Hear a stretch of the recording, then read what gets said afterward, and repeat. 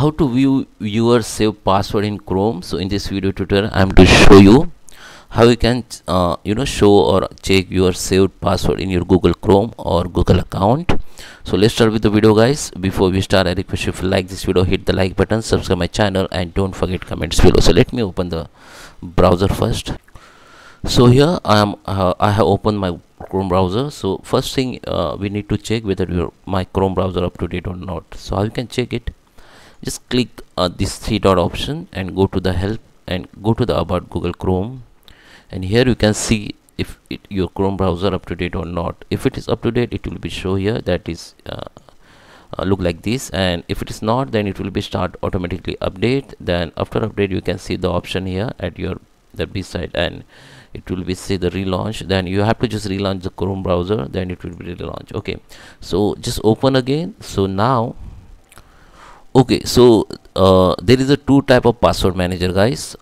First password manager in your Chrome browser, and another password manager in your Google account. Okay, if you have login with your Google or Gmail account, or you have synchronized on, then maybe or definitely there the password manager in your Google account, and you can see your saved password. So first I will show you how you can see your Google Chrome password manager, and how you can see your saved password. Just open your browser, just click on three dot option and go to the settings here, and at your left side there is you can see the option sidebar. Just click on autofill and come to the password manager option here. Just click on it, and this is enable. If you see this is enabled, then your password will be then Chrome will be offered to save password. So if you want to autofill or save password, then just enable it. This is for additional information. Okay, so how you can see your save password, just scroll down, and this is your all. Okay, guys, there is you can see your save password. This is the your website, this is your username, and this is your password. You can view it. Just click on this eye icon, and you can maybe there is Chrome will be ask you your window pin. If you have window pin, then it will be asked and it will be show here. Then it will be your password will be visible to you. Okay, so you can also delete this like this. You can also edit password. You can copy this password.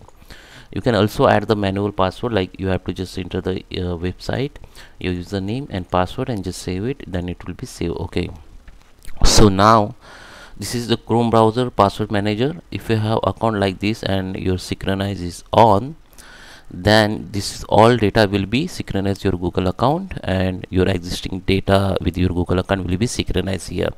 So synchronize basically give and take, like your Google account and particular web application like Chrome application will be give and take the data. So it is very useful to back up your all data. So I just advise you to just synchronize your account, then your all password will be synchronized to your Google account. So this is your Chrome browser password manager.